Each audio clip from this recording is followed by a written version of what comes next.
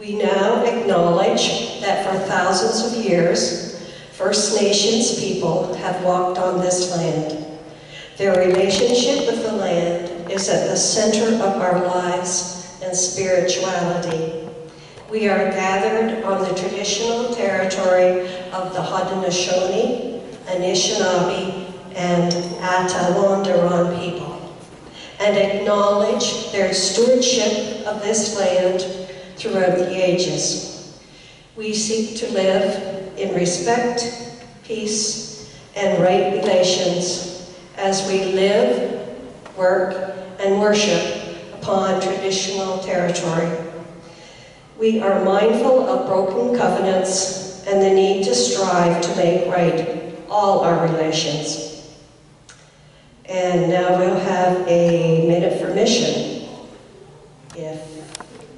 No, we don't have a minute for mission? Pardon? It's on its way.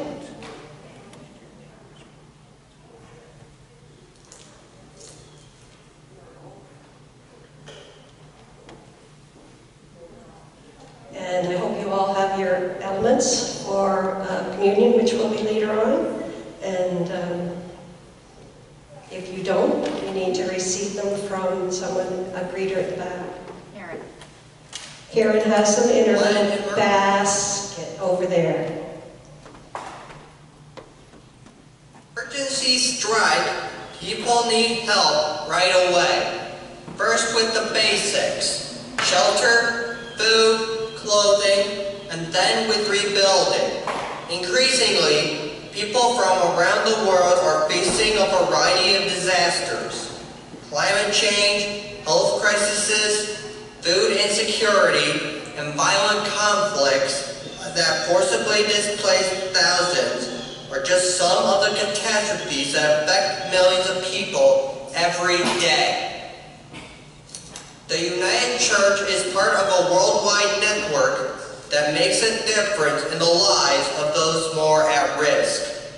United Church partners and economical relationships in over 120 countries mean that we are on the ground ready to help in times of emergencies.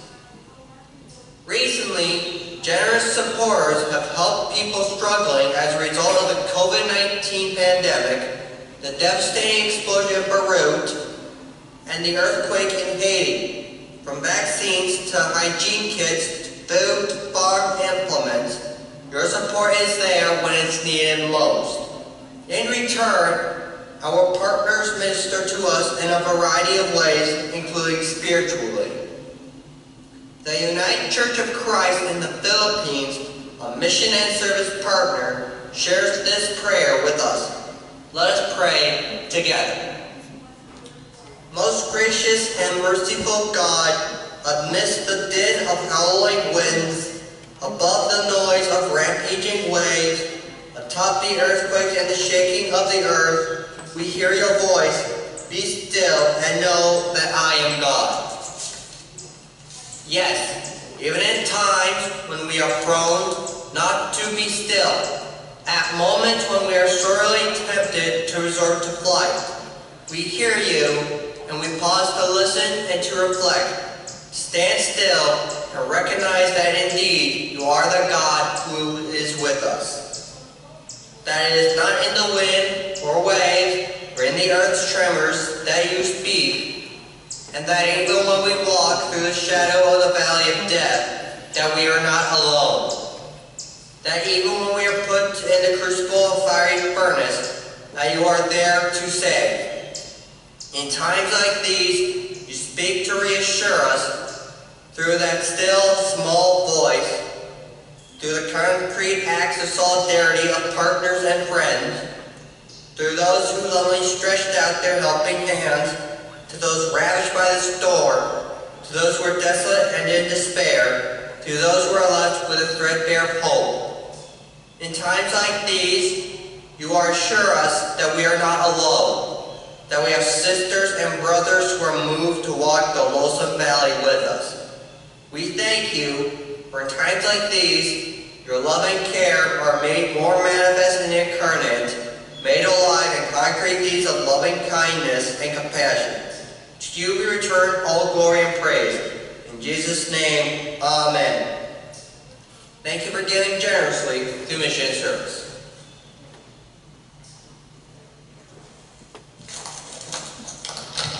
Thank you, Matthew. That was most inspiring. I think we'll move on to the next item in the bulletin, sharing of our joys and concerns. Being as it's October and I'm your greeter, I get to share my joys every week, so I am lucky. If someone has a joy or concern to share with us, we'd love to hear now.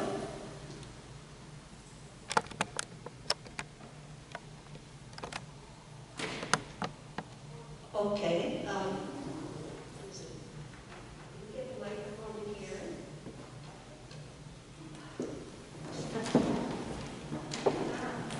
Thanks.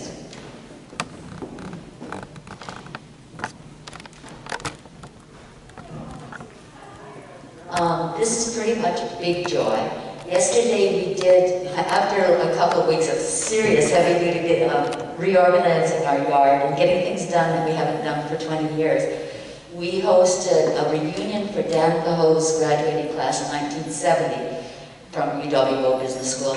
So they weren't able to do it last year, and once again this year everything was sort of shut down, and they said, well, they're losing members of the class. And I said, we are going to do this, we want to do it.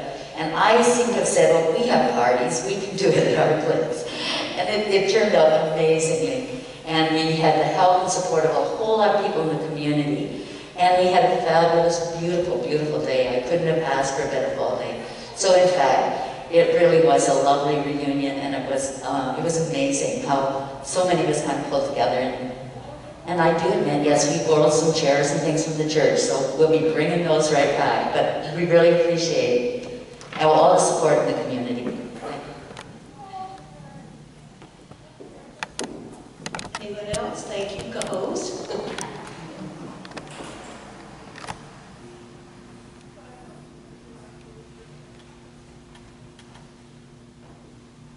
Well, I'm going to dare to move on to the opening prayer as listed in the bulletin.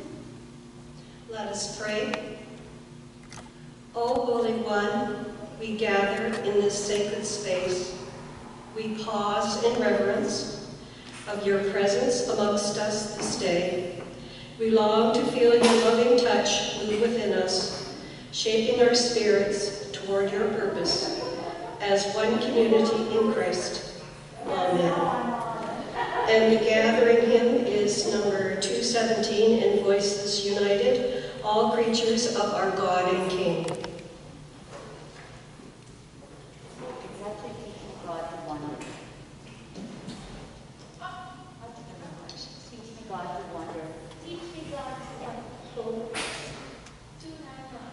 Okay, that's not what I have here today, so okay. Teach me, God, to wonder, 299.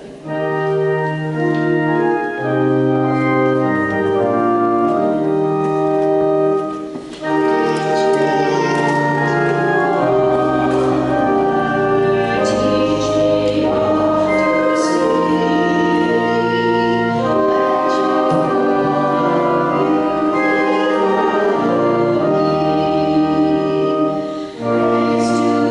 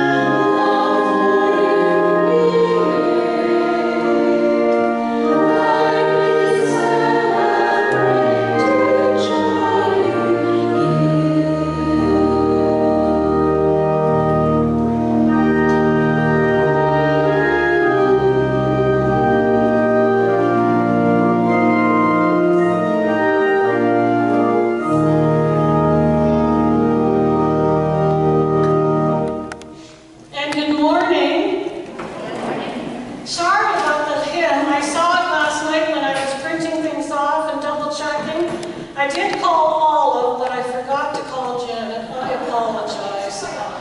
Now, that's my dyslexia showing through, and I do apologize. That's one of the things, you'll just have to have patience with me. I will mess up like that again, I'm sure. But please forgive me. We're in the business of forgiving. That's what we're about, partly. And our call to worship. Imagine a day when Christians all over the world set aside our differences and share what we have in common, a desire to know God and to follow Jesus as example.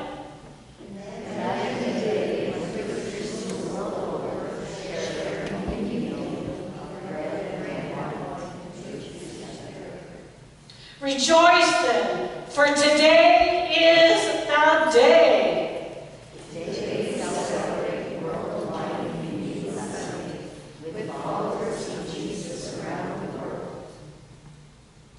And our Christ candle. Oh, thank you, Elizabeth. The Christ candle celebrates and symbolizes the presence of Christ's presence, the light of the world, alive in our midst this day and every day. Thank you. And our prayer of confession. Loving God, we come to you on this day as children, trusting, hopeful, wanting to love and to be loved. We join with all those around the world who want to share your love and live in your ways. Yet, we so easily forget how precious we are to you and how we are connected to you. How easily we put ourselves down and put each other down. We forget how you call us to trust, to hope, to love. And our assurance of pardon is that through everything, God loves us, and we are truly sorry you will forgive us. Life is new again. How happy we are to reconnect with you and with each other and with all of creation. Thanks be to God. Amen. And do we have a reader for the scriptures today? Okie dokie. I got it. Our first reading is found in Hebrews, and we're reading from chapter 1, verses 1 through 4, and then we're skipping over to chapter 2, verses 5 through 12. Long ago, God spoke to our ancestors, and many in various ways by the prophets. But in these last days he has spoken to us by the Son, whom he appointed heir of all things, through whom he created the worlds. He is the reflection of God's glory, the exact imprint of God's very being, and he sustains all things by his powerful word. He has made purification for sins. He has sat down at the right hand of the Majesty on high, having become as much superior to the angels as his name as he has inherited, and is more excellent than their heirs. Now God did not subject coming to the world about which we are speaking to the angels, but to someone has testified somewhere. What are human beings that you are mindful of them, or mortals that you care for them? You have made them a little lower than the angels, and you have crowned them with glory and honor, subjugating all things under their feet. Now in subjugating all things to them, God left nothing under their control. As it is, we do not yet see everything in subjugation to them, but we do see Jesus, who for a little while was made lower than the angels, now crowned with glory and honor because of the suffering of death, so that by the grace of God he might taste death for everyone. It was fitting that God, for whom and through whom all things exist, and bringing many children to glory, should make a pioneer of their salvation perfect through suffering. For the one who sanctifies is the one who sanctified all who have one Father. For this reason, Jesus is not ashamed to call them brothers and sisters, saying, I will proclaim your name to my brothers and sisters. In the midst of the congregation, I will praise you. And our gospel reading is found in Mark, and we're reading from chapter 10, verses 2 through 16. Some of the Pharisees came, and to test him they asked, Is it lawful for a man to divorce his wife?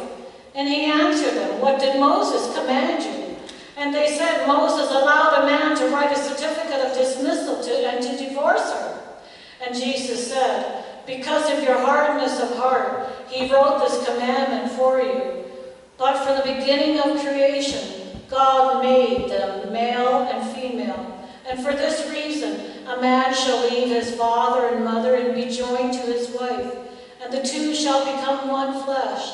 So they are no longer two, but one flesh. Therefore, what God has joined, let no one separate. Then in the house the disciples asked him about this matter, and he said to them, Whoever divorces his wife and marries another commits adultery against her. And if she divorces her husband and marries another, she commits adultery. People were bringing little children to him in order that he might touch them. And the disciples spoke out sternly to them. But Jesus saw them, and he was indignant, and he said, Let the little children come to me. Do not stop them, for it is to such as these that the kingdom of God belongs. Truly, I tell you, whoever does not receive the kingdom as a little child will never enter it. And he took them up in his arms, and he laid on his hands on them, and he blessed them. And so ends this gospel reading.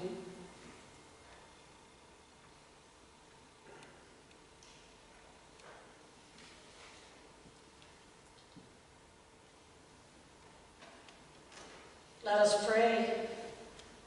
Loving Creator, we thank you for this opportunity to come before you. We ask now that the words that I speak, the meditations of my heart, will all be acceptable unto you. In Jesus' name we pray. Amen.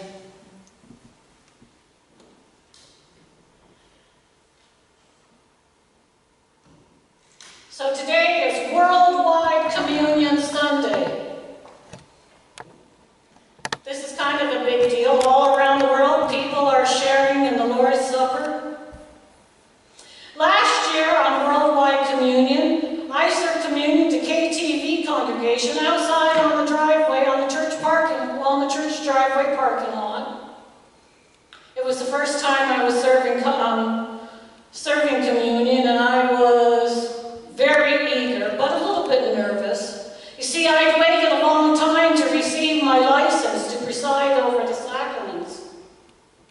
And no sooner had I received permission when the world went into lockdown.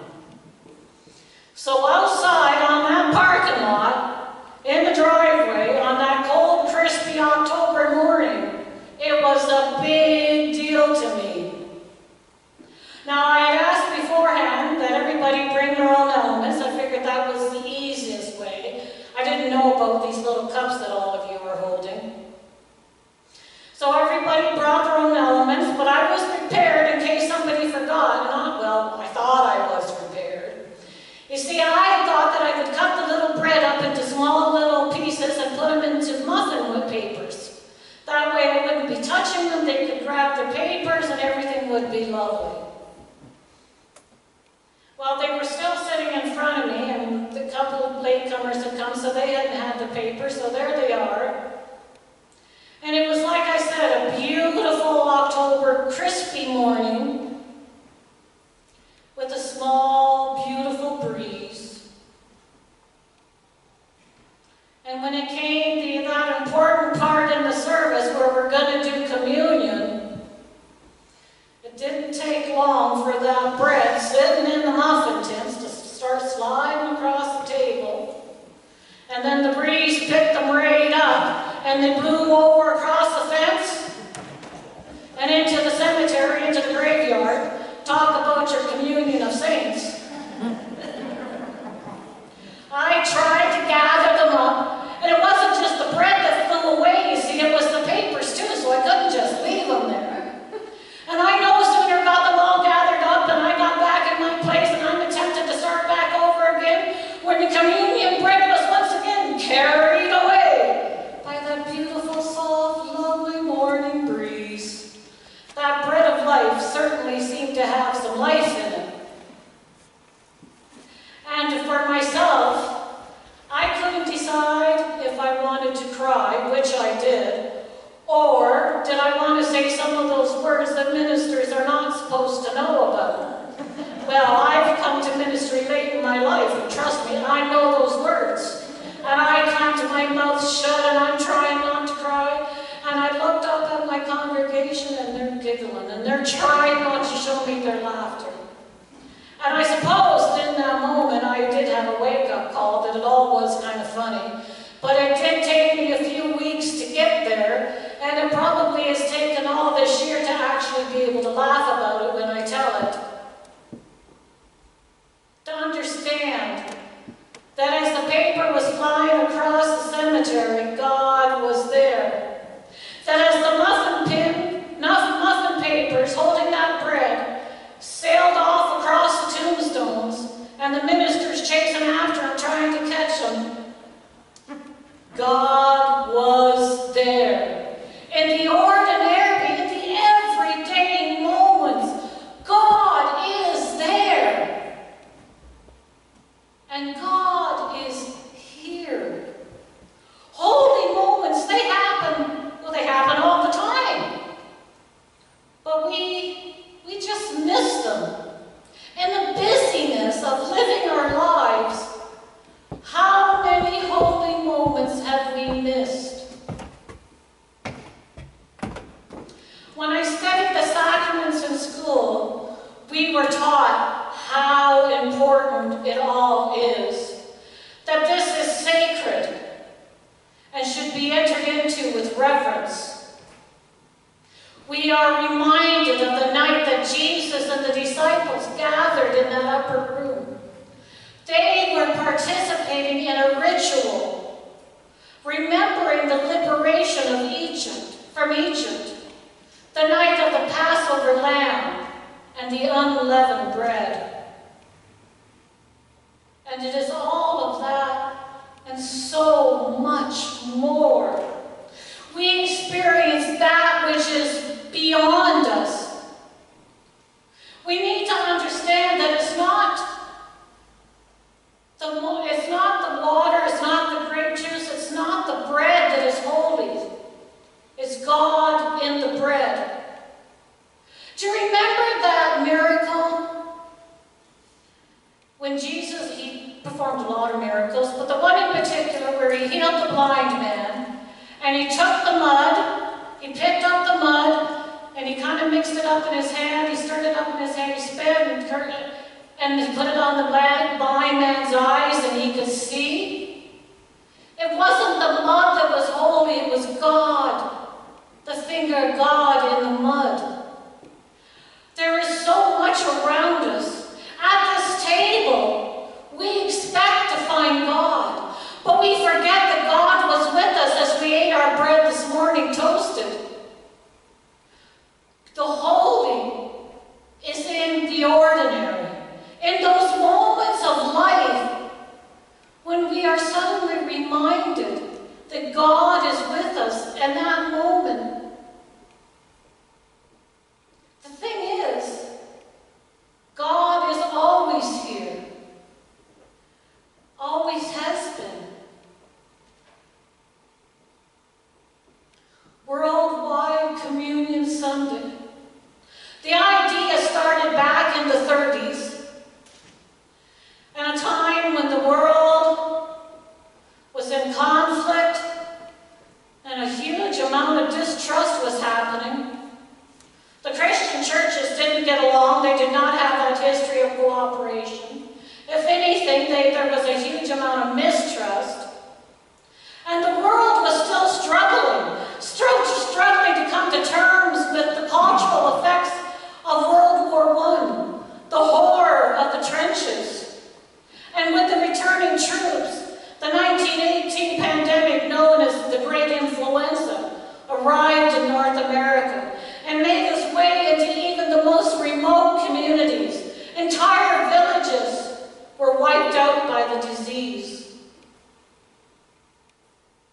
We grew up hearing our parents talk about the Great Depression of the 30s. The world needed something. They were looking for something. Something that you could hang your hat on. They needed hope. And thank God for Shadyside Presbyterian Church in Pittsburgh. Back in 1933, they kick-started the whole idea of what would become Worldwide Communion Sunday. It took to the 40s for it to really take off. But now it is celebrated on the first Sunday of October. It was meant as a way to unify denominations and people, to celebrate the things that we have in common. It was an invitation to all people, regardless of their background, their culture, their traditions, to come together with their love for Jesus. So welcome to the table of diversity. And as almost 80, 90 years later, World Communion Sunday is more important than ever. We are still in the middle of global discord, and we are once again living through difficult times. We are again in a time of global pandemic, in a time of financial crisis. And people are once again looking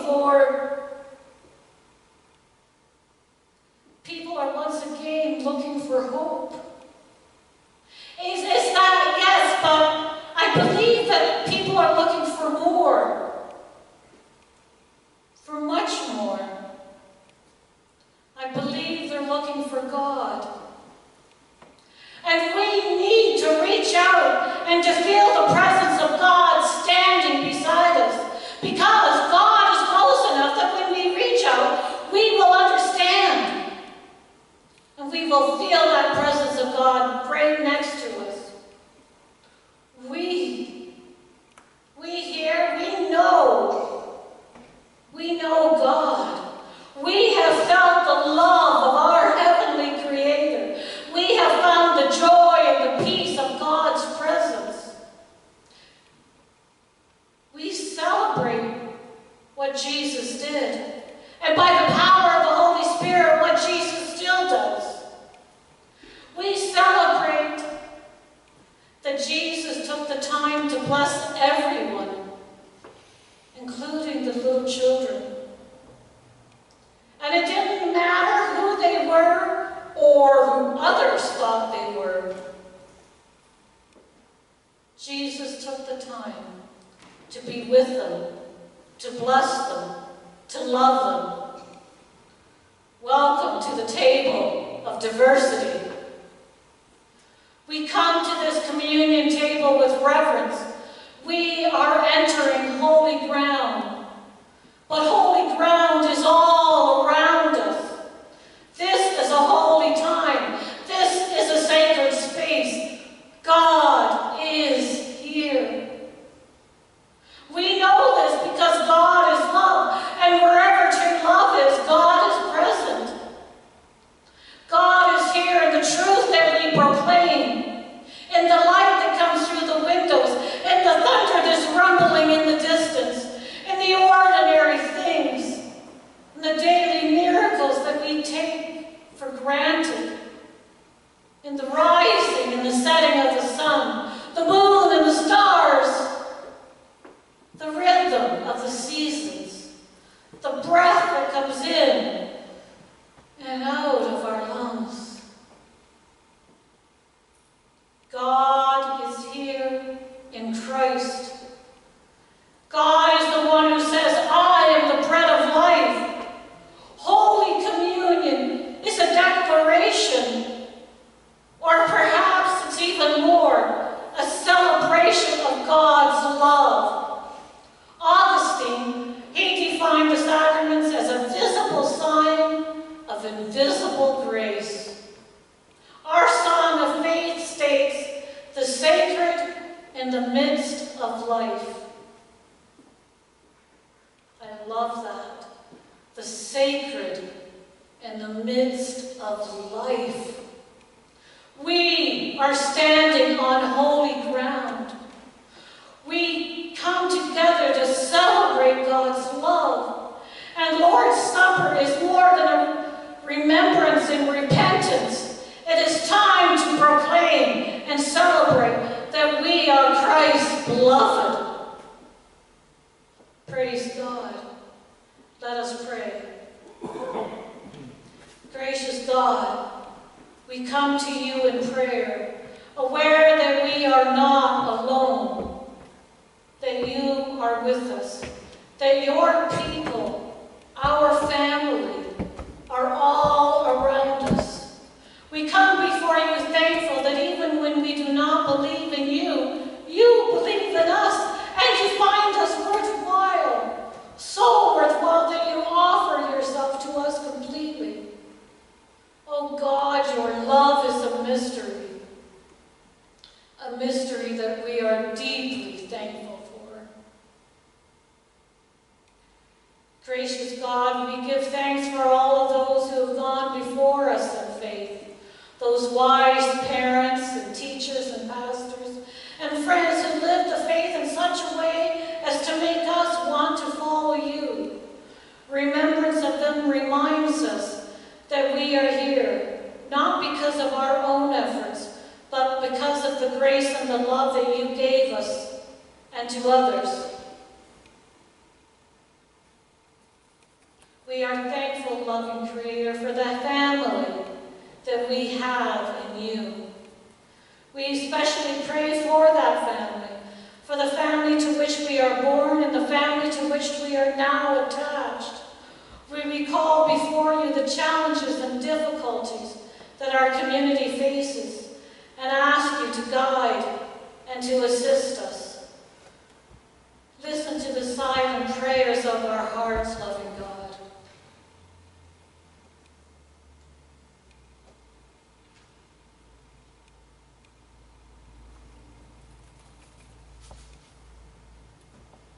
We ask all these things in Jesus' name, who taught us to pray together, Our Father, which art in heaven, hallowed be thy name. Thy kingdom come, thy will be done on earth as it is in heaven. Give us this day our daily bread, and forgive us our trespasses, as we forgive those that trespass against us. And lead us not into temptation, but deliver us from evil. For thine is the kingdom, the power, and the glory, forever and ever. Amen.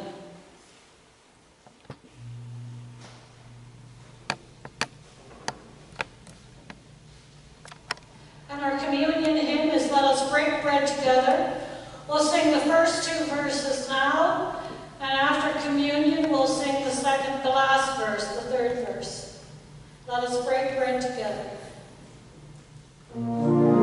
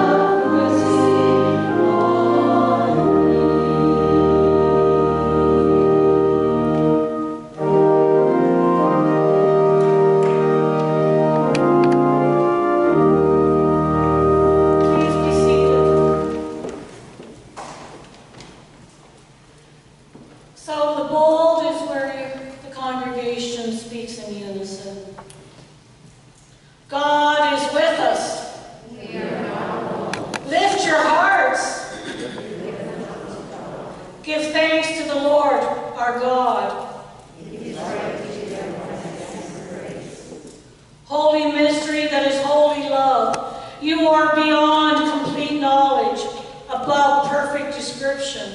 Father, Son, and Holy Spirit, source of life, living word, and bond of love. You are creative and creating, and self-giving, generously moving in all the near and distant corners of the universe. Nothing exists that does not find its source in you. Even when we turn away from you, you are with us. Your presence never fails us. Your gifts of hope and new life transform us. We give you thanks, Jesus Christ, eternal as your love, our bond to one another. We rejoice with all your people of every time and place, with the angels and the archangels, to proclaim the glory of your name. Holy, holy, holy are you. Holy, holy, blessed are you. It is Jesus, God incarnate, risen Christ, who joins us together as a community of broken but hopeful believers, loving what he loved, living what he taught, and striving to be his faithful servants in our time and place. In this meal, we remember Jesus, his promise, and the price he paid for who he was, what he said, and what he did. On the night before Jesus died, he took the loaf and gave thanks and broke it, saying, "Take, eat, do this in remembrance of me." And after supper, he took the cup and poured it.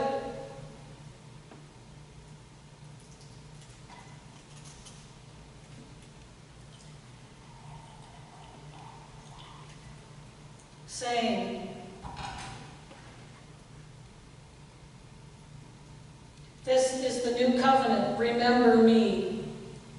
And we do remember.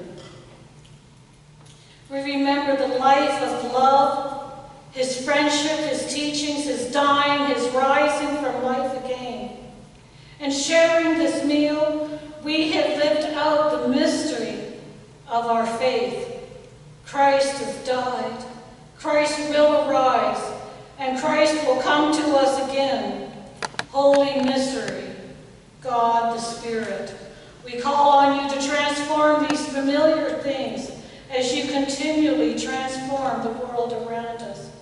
Bless this bread and this cup, the wheat and the grape, the farmer and the harvest, the seed and the sower, so that in sharing these simple elements in community, we may taste and see your goodness, so that we might catch a glimpse of what it is to be in communion with you and with one another. Through Christ, in Christ, and with Christ, the unity of the Holy Spirit, all glory is yours, God most holy, now and forever.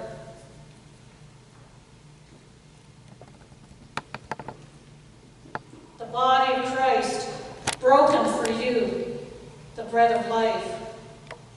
The lifeblood of Christ, the cup of blessing, the gifts of God's people, thanks be to God. And I guess you'll have to remove your mask for this next part. The bread of life, take, eat.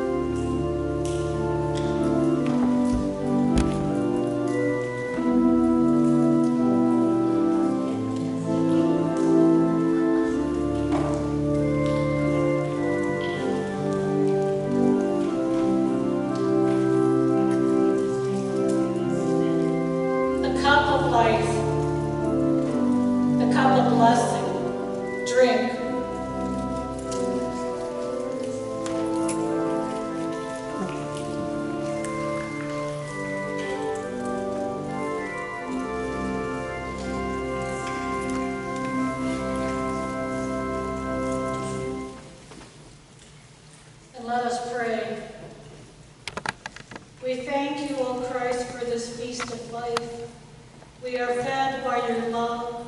We are strengthened by your light.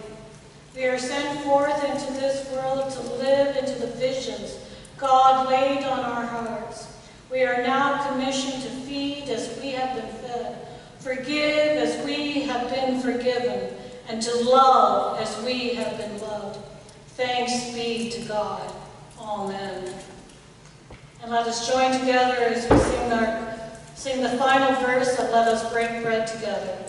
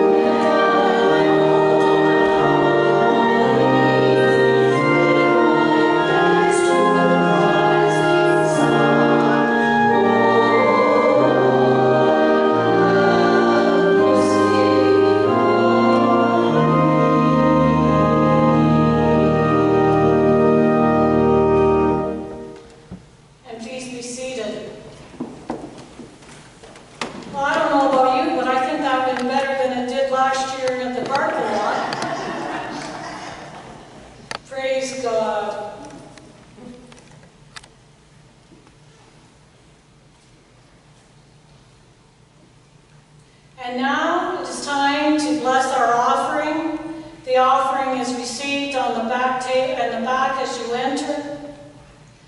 And we are invited to take part in God's great enterprise of healing the earth and caring for those who are vulnerable. With our offerings, we join in God's great enterprise of love. And our offertory is grant us God the grace of living.